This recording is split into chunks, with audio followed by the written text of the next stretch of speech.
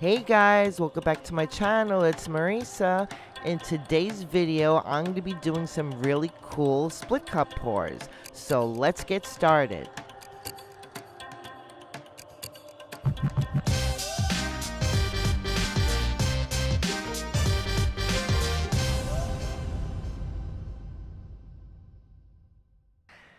Hey guys, so today, for the first time, I'm going to be using these beautiful split cups by none other than Stacy Nicole from Artsy Fartsy Lovers. These are handmade, beautiful, personalized. I'm going to be pouring on some white canvas and a black canvas, and I'm going to be using some color pour pre-mixed pouring paint.